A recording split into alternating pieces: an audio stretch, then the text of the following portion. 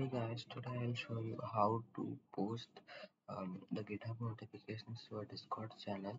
First, you need to go to settings and click on webhooks and click on the add webhook, and here add your webhook URL, and the content type is JSON, and secret you should leave it and send me everything.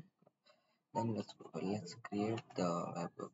Let's name it as GitHub notifications.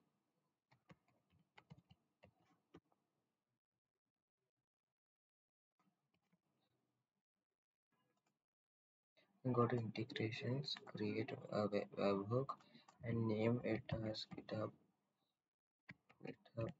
logs. Save changes and copy the URL and paste it here. At the last, add a slash and type GitHub GitHub and add the webhook. And you're done. As you can see, the tick mark.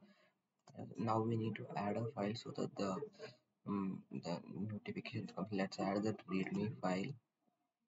So let's add it as hashtag test and created readme.md